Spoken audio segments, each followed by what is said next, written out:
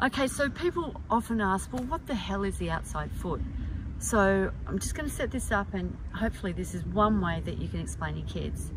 Just imagine that there is a thrower here with the ball. Okay?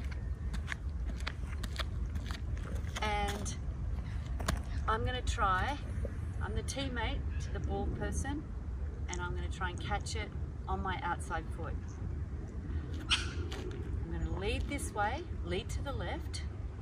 My outside foot is the foot that's furthest away from the ball. So as I stand now, my furthest foot away from the ball is my left foot. So I try to land on the left foot, and then put my right foot down to balance. Bring the weight back to my left foot, and go back.